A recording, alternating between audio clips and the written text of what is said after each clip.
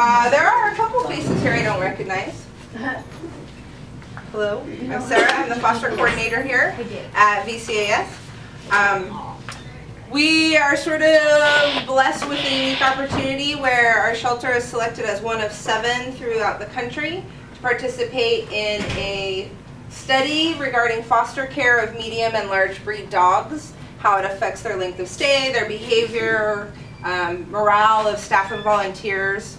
And as part of that, we are blessed to have Kelly Dewar here from Maddie's Fund. She has a, I don't even know if I said your last name right. You did. Oh, yeah. Her background is in marketing and media with shelters, as well as some additional things. And so we're able to hear her expertise on the subject, and hopefully everybody learns something. And let's give her a warm welcome. Yes. I will first kind of go into a little bit about how I ended up here. Like many of you, I am a shelter volunteer. I started at the Fairfax County Animal Shelter in 2013 when a life-saving director and her team came on board. I started basically like the minute they were unpacking their boxes and kind of learning the ropes. And we also adopted a pit bull type dog puppy from the shelter at the same time. He is awesome. He's super like affectionate and just he's great with kids, great with other dogs, super reactive, and high energy. And I learned a lot from him about dogs and dog behavior and taking him to classes and working with the reactivity. So when I started at the shelter, I'd go in, and on the first day, I started taking dogs out, and I'd see this one dog who was in the kennel and just like vibrating with energy, just like bouncing off the walls, and I would think, man, he's so much like Fugazi. I love him, I just, that energy, and so I would take him out and I would take a little extra time with him in the play yard and try and get some of the energy out, get him out of the kennel a little bit, and then the next week I would come in and go right for that dog and make sure he got out in, enough time. And the next week I'd come in and do the same thing, and then the week after that I'd come in and he would be dead. And it hit me that there was something very wrong with what was happening.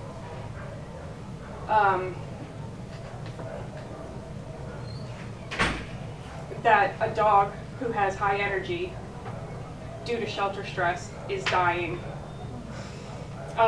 So this is the way it kind of plays out in shelters across the country, just about every single day. A dog comes in the shelter. She's really adorable. The volunteers fall in love with her. She's wiggly and sweet. And so people really just start to like her. And maybe she's like a little bit anxious, and that just makes everybody really kind of fall in love with her a little bit more. And she does fine initially. About maybe a couple weeks or months into her stay at the shelter, you start to see a little bit of a change in behavior. You start to see her jumping up at the door, when people walk by. You start to see her barking at the other dogs. She becomes a little more difficult to handle. She's pulling on the leash. She's jumping, and that kind of progresses to jumping up and biting on the leash, spinning around in the kennel endlessly, jumping 6 feet in the air over and over and over. And people start to talk, volunteers are, talking to each other, hey, I had a hard time with her today, I hope she's gonna be okay. Kind of trying to figure out how to, work with her. She becomes really difficult to handle, and then one day, accidentally, she nits somebody when biting at the leash and ends up in quarantine, which means 10 days of not being able to be taken out by any of the volunteers, a lot less things to look at, things to do in there, and when she comes out, she's 100 times worse. And the staff is faced with a conundrum. They can't put her back on the floor because she's already had a bite, and she's so difficult to handle that nobody can take her out. On the other hand, they know she's not dangerous. And, this is a situation that happens all the time. From a situation that you know, in shelters, this is kind of, we kind of put them in this situation. So I came at it from seeing this play out a whole bunch of times. And when the director and her deputy started a short-term foster program, I was the first to sign up. I said, who do you want me to take home? I'll take anybody. And she said, I want you to take Mocha. And I had heard about Mocha. She was really difficult to get out of the kennel. She was jumpy and mouthy. She'd been there for 7 months, and she had a ton of energy. We took her home. I walked her until my feet fell off. And we had her for the weekend. We took pictures. And then another foster took her for a few days. She was adopted less than a week later. And a completely normal dog outside of the shelter. So this is about marketing, but I kind of wanted to go into the shelter stress thing because it all kind of goes hand in hand.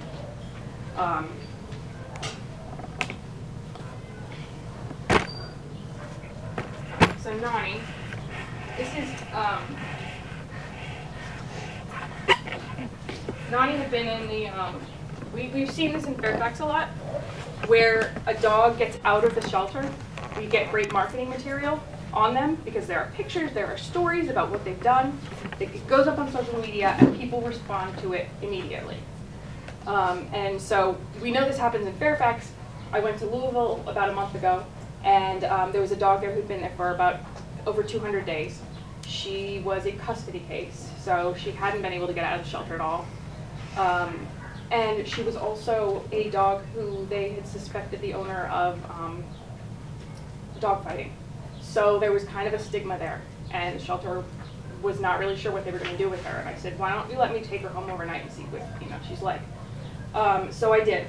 She was a dog who was shut down in the kennel. She laid in the bed, like if you came up to the door, she would just look at you.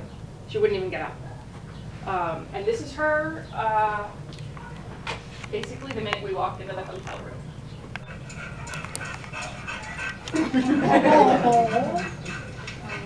Just joyful. The whole time she just exuded this absolute joy. She's so cute. Isn't she?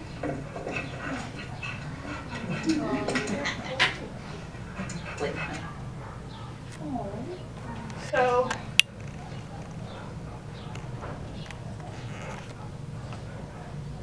she, I put up a thing on the Facebook page of the shelter, of the volunteer and foster Facebook page, and I posted the video.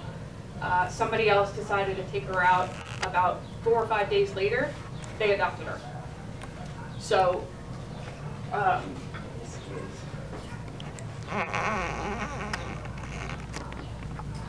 so that's her in her home. But this is the power of short-term foster and volunteers and fosters collecting and creating material for social media. All right, so this presentation was originally designed for our foster apprenticeship. So it's pretty foster-based, but it can be applied just about anywhere. So there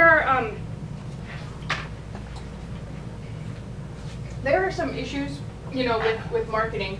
You have your shelter. First of all, shelter stress. This is my own personal, this is not scientific whatsoever, but things that help easing shelter stress.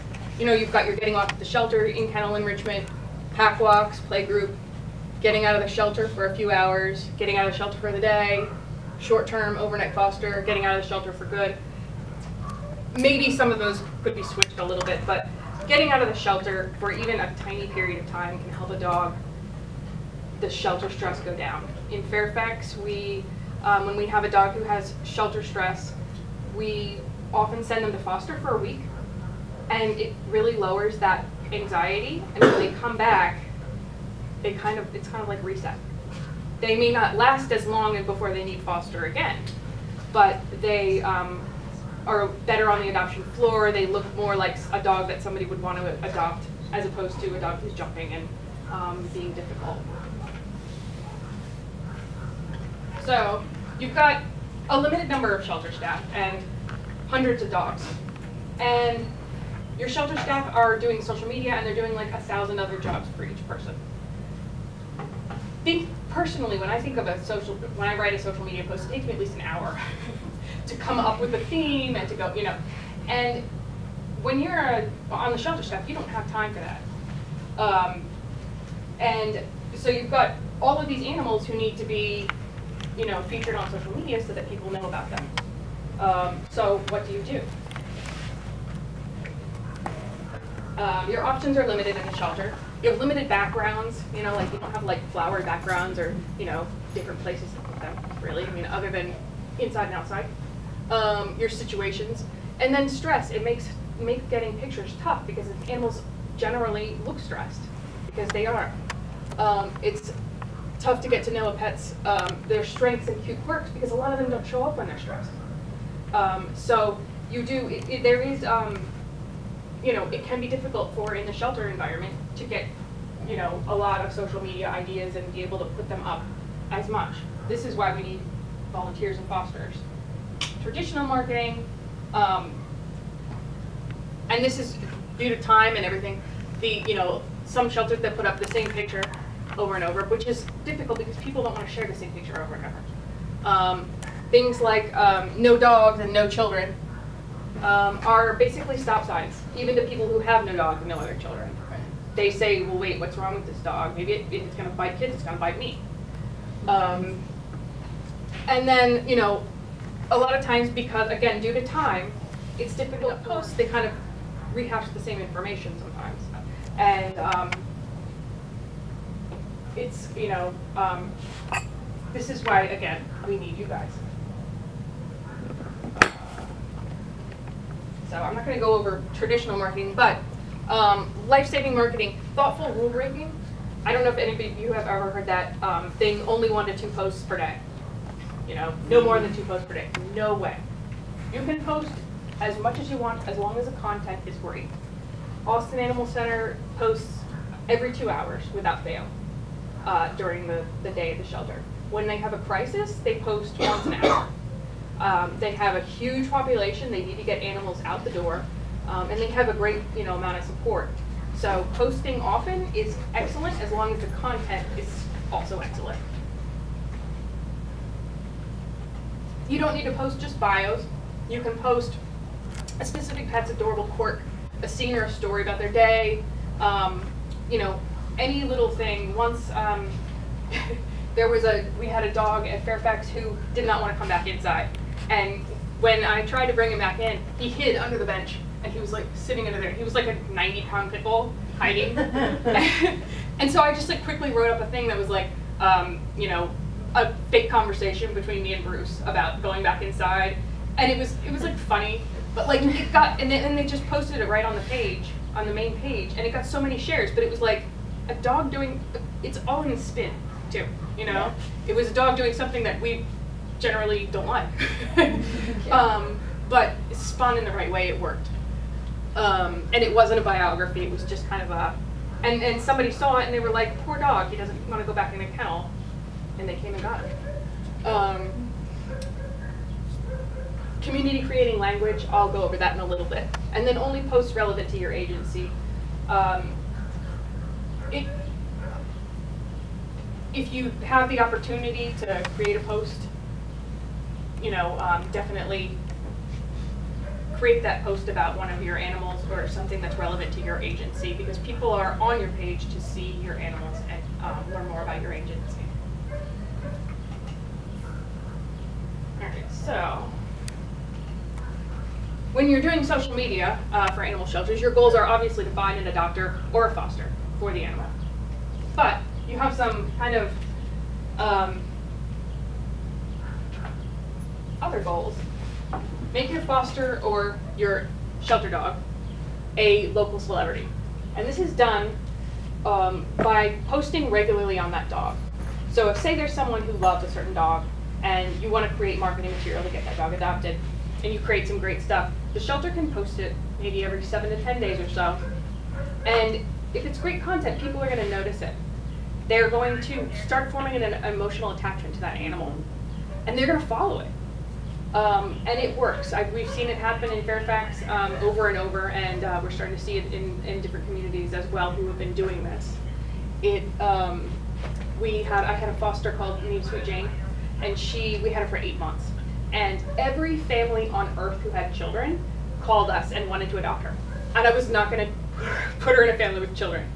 So we kept marketing her. And we weren't putting in the stop signs, and every time somebody would write in, I would say, hey, she might not be a great fit, but here are 3 dogs who are. So anyway, after a couple of months, she started getting noticed on the street. I'd be walking her, and somebody would come up and be like, is that Sweet Jane? And I'd be like, how do you, we follow your page, we know who she is. And it happens often when people really do form that connection. And also create emotional connections. And that's kind of the, basically what you're looking for in social media, some way for people to make an emotional connection with an animal. So this is a mock-up of a guy who, and actually this did happen in Fairfax, where a UPS driver noticed a dog who had been on the Facebook page and met him, and so they decided to take a picture and put it on social media, and people loved it. They were like, French fries is great, a celebrity, and the person who was in the picture, of course, followed it, and she commented, and her friends commented. So it really, it was pretty So this is Ghost. And she was at the shelter, the Fairfax County Animal Shelter, a couple of years ago. She was a pit bull type dog, and she was deaf. And she was also severely shelter stressed. She was so shelter stressed that when one of the volunteers was taking her out, who knows why she was wearing diamond earrings, Ghost jumped up, grabbed one, and swallowed it. Oh. She got it back. A couple days later. But they did a ton of posting on Ghost to try to get her out because she was so stressed. They really wanted to get her out of the shelter, quickly. People were doing a lot of outings, and as you can see here, this one got quite a bit of interest on social media. And this potential adopter says, "Look, she's so amazing." Here's the next one. When she went into, they were able to find a foster home, and so the foster sent in pictures, and it was this, they live on a farm, and so it just showed her with the farm animals. And then here's another one of her learning how to play soccer. All 3 of these are volunteer and foster driven marketing. This isn't stuff the staff had to create. This is stuff that people exactly like you guys took pictures of, did a little write-up on, put it on your volunteer and foster Facebook pages, and the staff, all they had to do was, save it, and then, cut and paste the text and put it up there. It was easy, and it was cute. This picture you may notice from Ventura County Animal Services page. We sent that to them when we were doing the foster posting. All right, so obviously she got adopted. But notice something toward the bottom there. This person who'd been following her since the beginning adopted her. Wow. And this is actually a friend of mine. She's incredible. But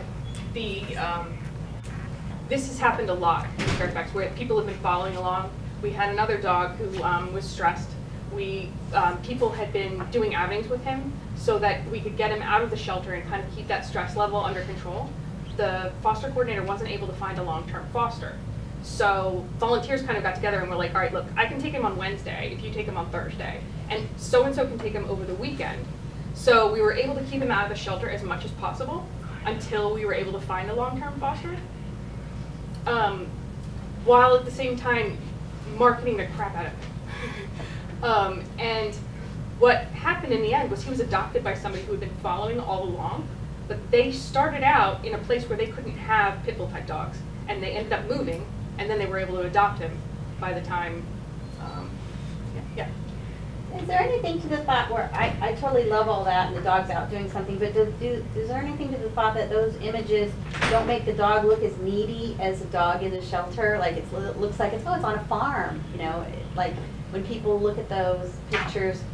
Actually, a lot of the foster ones and they get probably more engagement than the ones in the shelter. And it's not necessarily need, it's because, well, first, the animals are happy, and people like to share that, and people like to look at that. But also, there's an interest, you know, there's something different than you can always pull off in a shelter. Yeah. You know? It just almost makes it look like he has a happy home, in a way, you know, so you still have to keep pounding the fact that he is homeless. Right, because you do get people saying, oh, he should just stay with his foster. Right. And then you have to be like, look, you know, we only have a certain amount of fosters, and you know, everybody can't adopt a dog. And anyway. Okay. All right. So, the method: volunteers and fosters create marketing material. If there's a particularly needy pet, hopefully it would be done every 7 to 10 days or so. Frequent posting, and that's overall, even on the page of the shelter. Post new material only. Together, the posts tell a story. So when you have a foster celebrity, all of these posts are telling the story of this dog's life, and the climax of the story obviously is the adoption. And people celebrate when they get to know a dog over social media like that. Ghost, when she can't remember, but her adoption post, usually they get a handful of shares, but her adoption post got like 60 or 70 shares because everybody wanted to tell everyone that this dog finally got adopted, and they were so excited about it. This is Grace, and this happened earlier this month. She'd been at the shelter. She was a senior pit bull type dog, maybe. She'd been in the shelter for like 2 months, and they'd been trying to get her adopted, and they kind of went with a little bit of a sad start to the story. She had been kept in a kennel for roughly 4 years before arriving at the shelter. After hard work by her animal protection officers and the vet, she was awarded to the shelter. She was nervous at first, and then it goes into how she had this wonderful day out with a volunteer. She was adopted 12 hours later. Actually, she wasn't, because the shelter closes at 7. She was adopted less than an hour later.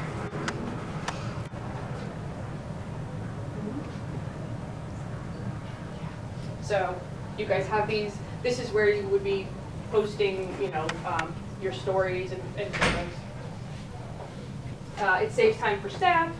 It allows your shelter to collect new and unique social media content that you may not always be able to collect in the shelter. And then the shelter can promote animals who are not in the shelter as well, because of foster, they can send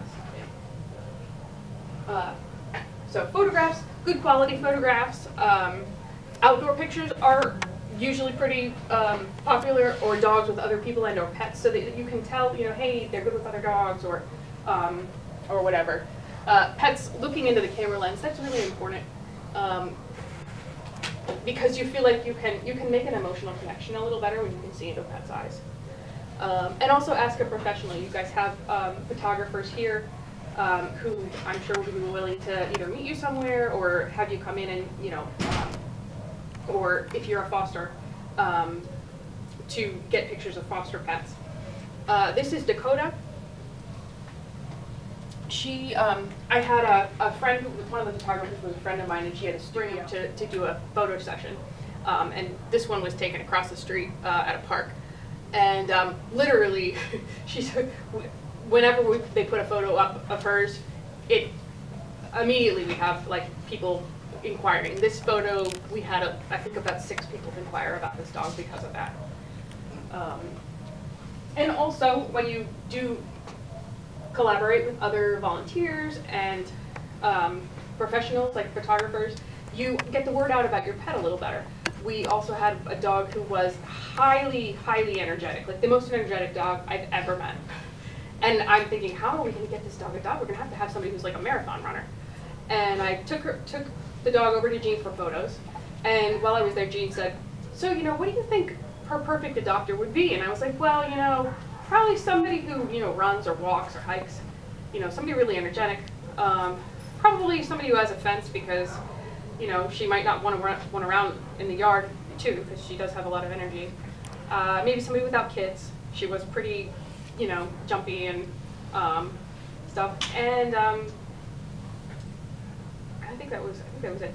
Well, anyway, 2 hours after I got home, I got an email from Jean, and she was like, "My neighbor would like to meet Coco. She lost her beagle a couple of months ago, and she's been doing her regular 4-mile walks every day, carrying his collar. She's a marathon runner. They had their kids were grown. They and she had a gigantic fence in the backyard. It was a great, you know, example of networking and how that can help pets find homes.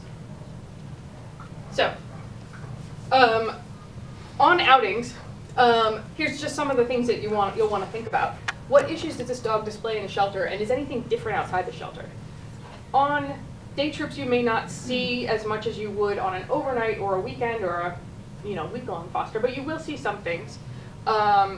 I put the picture of Muggsy up here because, as you all know, he loves his Kong and rarely is seen without it in his mouth. I took that picture because the minute we got into the hotel room and I put the Kong down, he sniffed it and walked away and forgot about it for the rest of the trip. Yeah.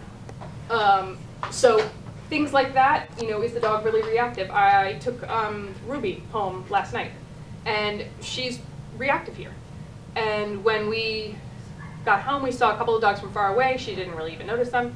This morning we stopped to get the donuts, and there was another dog from about here to the camera, and it was like a Cocker Spaniel, and she just looked at it and just like walked. She didn't even notice it. So those kinds of things are really also important for the shelter to know. When you, shelters do evaluations on dogs, but since behavior is not always the same in the shelter and out of it, it's hard to predict, you know, what a dog is going to be like in a home. The more you know and the more you can tell the shelter about your experiences with dogs outside the shelter, the better that they are able to do the matching, and, you know, the better that they are able to evaluate behavior. What new ways does this dog reveal who he or she really is outside the shelter? Because you will see behaviors that you don't see here, and you'll, you know, and generally they're going to be positive ones. What things does this dog do that are adorable? And then, like, try to think what situations you can put the dog in to get adorable photos. Or, like, consider the backgrounds, like if there's you know, flowers or something, maybe they would sit near them. How can you get photos of this dog looking relaxed and happy? Like, what does it like to do, you know, and, you know. And how can you get them to look at the camera? Maybe a squeaky toy, maybe a treat, that kind of thing. Funny noises. Mm-hmm. Right.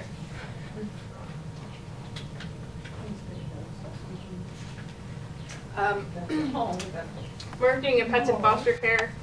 I use this example because the look on her face is so human, and she's looking directly in the camera. It's like she's looking directly into your soul. And when I did the meme for this, I was trying, you know, I knew it needed a meme that would really get people. And she was in foster care, and it was all about the emotional connection. So those are some things for dogs in foster, well, really dogs anywhere. Or cats. Some examples of, we have a lot of fun with photography in Fairfax. I haven't done it much anymore, but we did some neat stuff. We did a photo shoot of my nephew in superhero costumes, with dogs in superhero costumes, and it was like a rousing success. This photo was posted 3 hours later. This dog was out the door, and there were people like waiting in line for him. That one, we had that adorable little girl, and they had her in like several different like adorable dresses with like little hats, and we had pictures with kittens and cats and like guinea pigs and stuff for a holiday delivery event, and then also cats with props, just for fun. So video, you'll want to take it horizontally for best picture, otherwise you get those two weird black lines. Use quality video, obviously, and then ensure that any background music is free for public use. I usually try to put the music on in YouTube. It can be kind of hard to find something that's not like kind of cheesy in YouTube, but what really is the worst is when you find a great song and you put it in there and then the shelter can't use it because it's not free for public use, which has happened in Fairfax a couple times. So we do try to make sure that the music is free. We've done some fun stuff with video. One of them, the dog, Sweet Jane. I would show it to you, but it's like this, and it's very blurry. But she, we found out while fostering her that she really, like, you could call anyone in the house and she would come running. Like, she just loved to come, she just loved people so much that, like, no matter what, she was like, maybe they're calling me. And so we took video of her, and I'd be like, Sweet Jane, and she'd come running. Jane, she'd come running. Doggy, she'd come running. Hey you, she'd come running. So it was, you know, just kind of like little quirks like that. You know, find ways to try this. See if that works.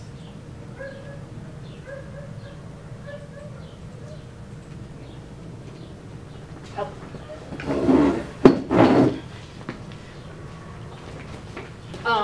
Kennel walkthrough videos. These in Fairfax have been extremely popular. All the staff does, it takes about 5 minutes. They take a camera, they walk through the kennels and kind of introduce people to like maybe 10 dogs in a row. Those videos, every time they do them, they go viral. And it's like, it takes nothing. I mean, it takes literally minutes. Also, videos of cats or dogs playing, like playgroup ones, which people seem to always love. Doing dog training, doing food puzzles and enrichment, that kind of a thing. This one is a video of a cat. She... How to do it? Oh, So not coming up. oh, crud. She was a friend of mine, works at a shelter nearby. She had been at the shelter for 3 years. She was kind of a nondescript black cat. Nobody really knew much about her, so a friend of mine who's kind of like a cat whisperer, she had this Mary Poppins bag full of like all kinds of cat stuff, and so we went to the shelter and just tried it all out on her. Turns out this cat was just like a playing like fool. She was awesome. And so we came up with this video of Cantina.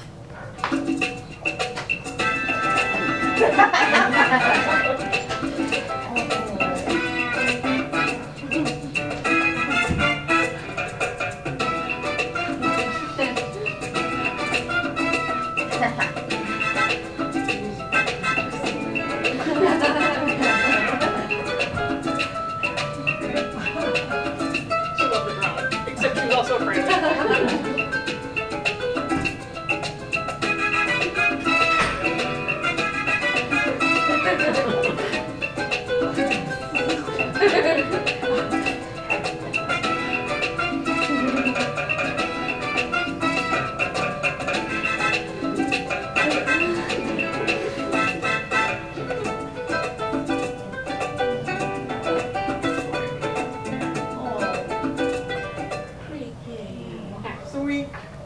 The shelter posted it. She was adopted 3 days later.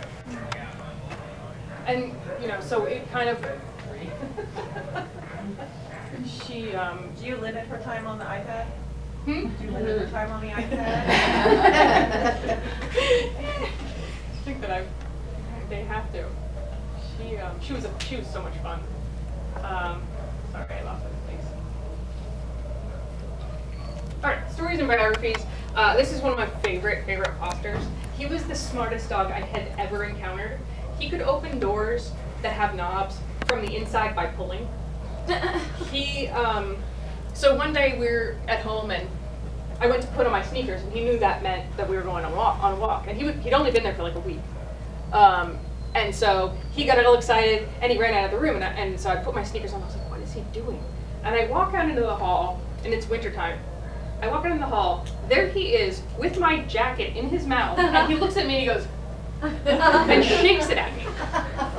And I was just dumbfounded. He went into the closet, selected my coat from like 15 different coats, and then got it out. And I was totally dumbfounded. I posted this on the volunteer page. The shelter posted it on their main page. We had more adopters contacting the shelter than I could actually contact back. I finally was like, please send out some kind of mass email. I was like, I cannot contact all of these people. He was awesome. He got adopted by the first person that met him. He was great.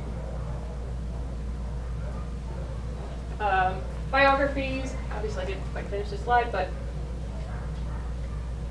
right in the third person, what we found in Fairfax is that when you write from the perspective of the animal, it hasn't gotten really the engagement that posts do when you write in the third person. And then also keep the stop signs out of the marketing. In your in the packet there, the Animal Farm Foundation one, there is a graphic of a Match.com post. It's kind of a mock-up of. This is one with the larger block across the top. If you don't have one, let me know. Which one? This one with the block across the top. Ah, did it not make it? Might not make it.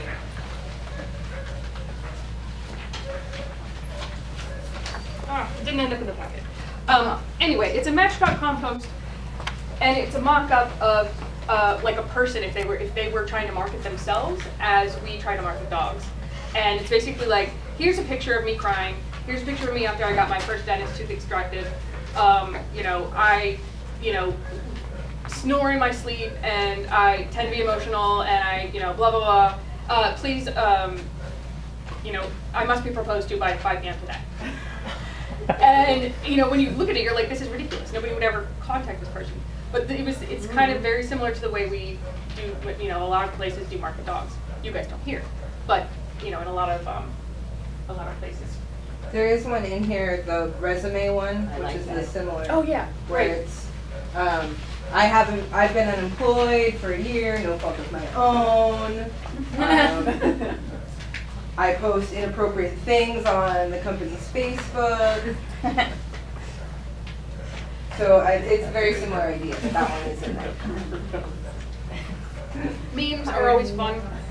We did a lot of these earlier. I used to help Kristen with graphics and social media before the foster, and Bam Bam was a pitbull type dog who'd been at the shelter for a long time. He seemed to bond closer to men, so we were trying to kind of market him to men. Octavia, first of all, this picture kills me. It killed. I was like, there's got to be a meme in this somewhere. She had FIV. So, and she was actually one of the first cats at the shelter, because it was, again, the director was new, and they hadn't done it this way before. So we used it in a post as to, here's FIV, and we're saving these cats, and that kind of thing. Pee Wee Herman was returned, and that's him coming back to the shelter and doing a post on, he has no idea why he's being returned. We've done a ton of memes in Fairfax.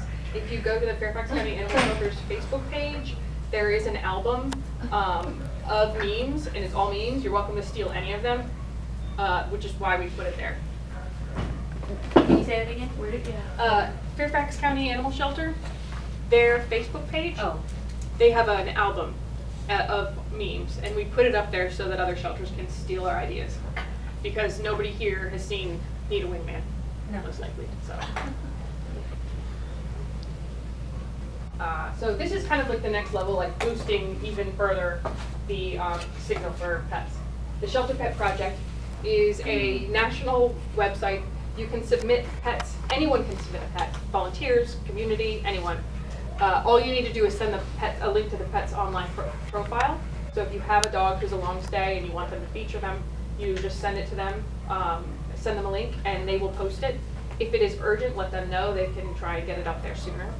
And their posts generally are shared, like hundreds of times, because it is national. And we have gotten inquiries when we put pets up on the Shelter Pet Project, even though it's national, from local. Media sponsorships are, when I was on the board of the Friends of the Fairfax County Animal Shelter, we did a sponsorship program where people could sponsor a pet's adoption fee. And once that was done, one of the volunteers, there was a long stay cat there, and she was like, well, what else can I do? And I was like, well, maybe we could boost them. So we created a program where people would give us a donation of $25. We would use that money to advertise, basically, to boost a post about the pet on social media, that we would target the audience. Say it was a pit bull type dog, we would target it to people in the Fairfax County area who like pit bulls and parolees, and pit bulls against misinformation, and different pit bull type things, so that it would be to a targeted audience.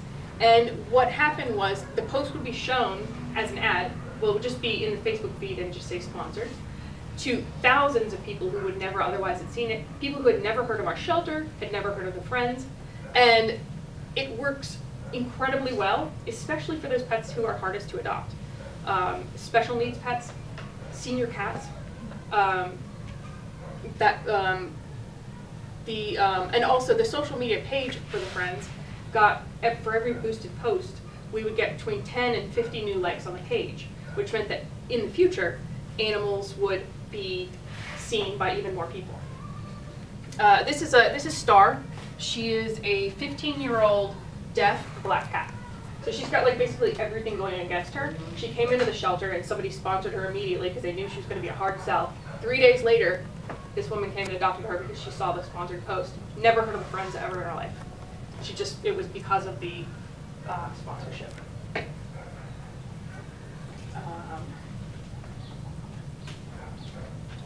Regularly, the Friends posts, back when I did this, got around 1,500 views. Sponsored posts would get between 10 and 25,000 views. So they would be seen by a massively wider audience than they would have otherwise. And then this is kind of exciting, the effect of the sponsorships on the Facebook page likes. Here's when media sponsorships started. You can see the gradient kind of goes up a little bit. But here's where 12 sponsorships were donated in 1 month. And you can see how the likes went up. This one is a record 33 media sponsorships were donated over the Christmas holidays. And it like basically went straight up. And so it not only does it help that one pet, it helps pets in the future. It's really kind of a win-win. And you guys are doing it. So if there is a pet that you want to have boosted, talk to Randy. Yeah, we just had somebody, they wanted to sponsor Max.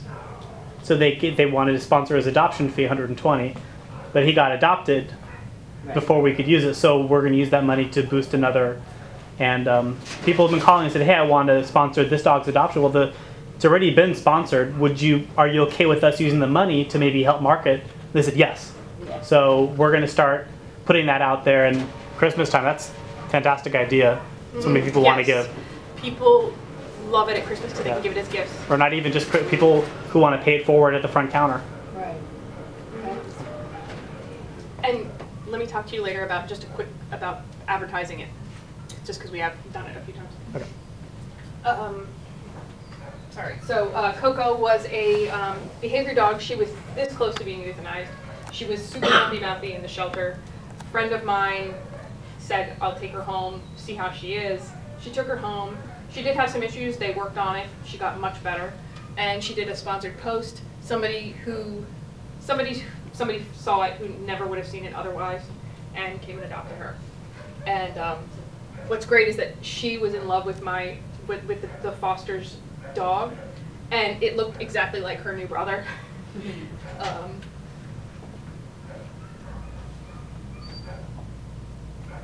Also, volunteer and foster created social media pages. We have a bunch of these in Fairfax. One of the volunteers created Nova Cats, Northern Virginia Nova. So she's been doing this for a couple of years. They have, and no money has been spent on it at all, or at least at this point. They had, after the first 2 years, they'd found homes for, I think, 35 cats, all of them seniors and special needs, just through the page by sharing cats. This is one in Austin for a specific animal. what's great is that all of the video and photos are in one place. So if somebody does inquire about the animal, then people can go there and they can see everything. And then also make direct contact with the people who know the dog the best. And then it can be turned over to the adopter for updates, which everybody on the page always loves. Oh, one more thing. Washington Humane Society has an Instagram. It's I think long stay dogs at WHS. So they pick a new long stay dog, and then it's their Instagram until that dog gets adopted, and then they pick a new one. So you're always, they always have a dog on that page who needs. This is Nova Pets Alive sending them home. This is kind of when I left the Friends and we started Nova Pets Alive. We kind of started a hybrid between Shelter Pet Project and media sponsorships. So people can donate media sponsorships to boost a pet anywhere in the country. Obviously, you guys don't need it, but other shelters who don't have sponsorship programs can do it that way. Do's and don'ts. Inconsistent posting. Takes forever sometimes to come up with posts. Sometimes people will post, one and then they won't post again for a week. You really need that continual posting to keep people interested. Multiple posts at once. It's not terrible. I mean, you can post, several posts right together, but you may, the post may not be seen as much as they would if you spread them out. So scheduling works. Although it can be difficult because if a dog, you just kind of have to keep in mind so-and-so's going up tomorrow at 3, and if they get adopted, including the pet's shelter ID number. Just because it kind of makes you feel like that pet is just a number. It's not so personal. Austin Animal Center has a great workaround because they have 1 million dogs, and a lot of them have the same name. So instead of posting the ID number, they say, come meet her, she's in kennel 408.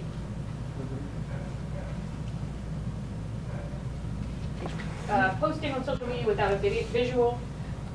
People do this a lot when they have the information they want to put out, but what you really are missing when you do that is you're missing an opportunity to market a pet. So working a pet into every post is really important. This one is about a closing for Labor Day, and then instead we write, Moki's really excited to be spending extra time in the care of one of our weekend foster families. While we're closed for Labor Day, come out and meet him, come on in when the shelter reopens Tuesday at 11 and ask him about his weekend shelter break. So just working those pets into every, post that you have. A lot of times in Fairfax, when we do events, we'll, make up flyers for the event. We will try to include available animals so that we can also talk about them during the posting as well. Other platforms, this is not other platforms. This is the, Oh, that's so cute. this dog had the biggest ears I've ever seen. They're enlarged, but this is just about community creating language. This is the way, this is kind of, Long Stay SPCA would like to invite its supporters for its half-off adoption event, Halloween. So when you read, would like to invite its supporters, it makes you kind of feel like, well, am I not a supporter? It makes you feel a little bit left out. Even though it's inviting you, it's kind of not inviting you. Better way to do it is you're invited to our Halloween event. Talk to your audience like you are friends and that you're a community and that you all know each other. And talk to them as though you really value their input and want them to be there. So you, we, us, that kind of a thing. You don't want to refer to your organization in third person.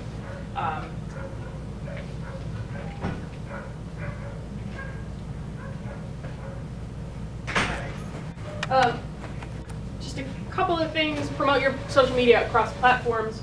On Twitter, talk about your Facebook page. Follow us on Facebook too. That kind of thing. Link to your profiles wherever you can, like in the bottoms of your emails.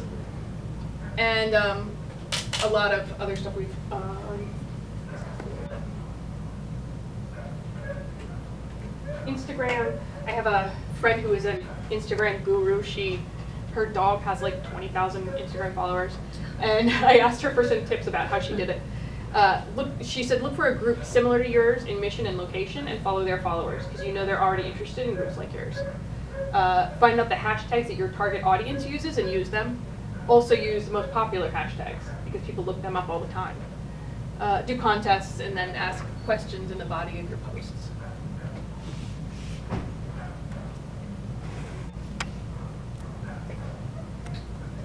Twitter, including images with your tweets, it's been studied that increases the engagement. And then you can schedule posts using Hootsuite and Sprout Social. Other places to market shelter pets: Craigslist, Nextdoor, Patch, Flyers, Tumblr, Reddit, Imgur, and on and on. I put this picture here because this dog was a Louisville dog. It was a long stay dog. He had something on his record that made it like harder to find an adopter. His adopter found him on Craigslist like 2 days ago. So yeah. And actually, it turned out to have been her dog, but he got away like years and years ago, and they refound him.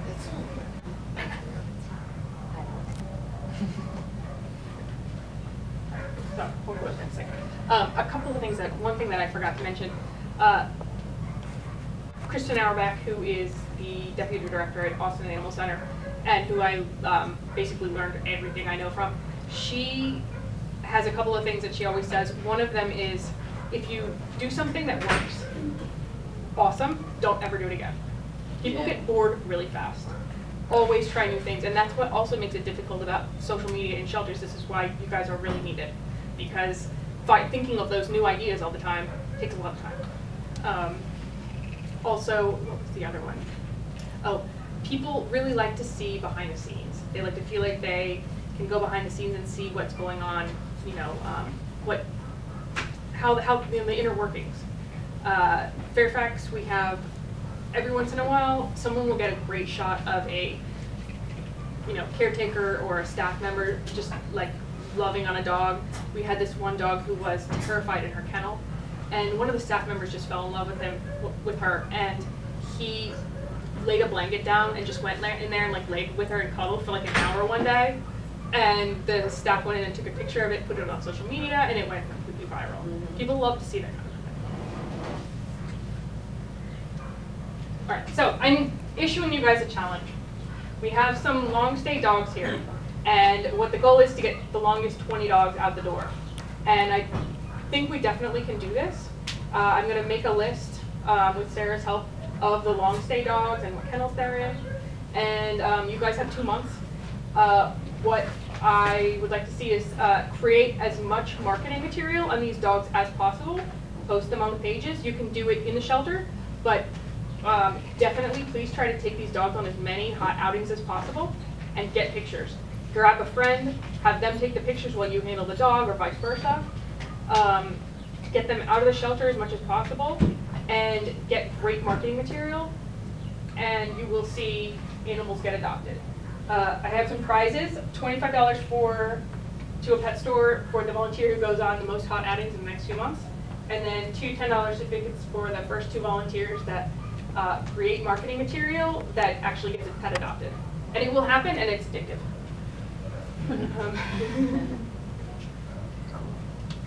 And that's about it. You guys have any questions? Is there any kind of word count guideline? I mean, I know you want to make a clever story, because some of the ones with a lot of content were the ones that worked. Right. It's very difficult. Right. It's, there isn't really. Try for short, but some people don't want to keep reading, but then dog lovers or whatever might be like, ah. Right. If it's emotionally engaging content, it really doesn't matter how long it is. Okay. As long as you grip them in the first 2 sentences. That's kind of that's kind of the important part, probably.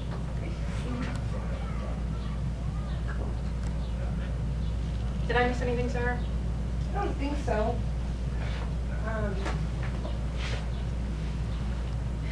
Okay. Well, thank you guys What very works much. Oh, I was just gonna say, what were some of the questions from the earlier ones? Yeah, Any just like good ones? Mm-hmm. I know, I It's saw like you guys nonstop like discussing, Yeah.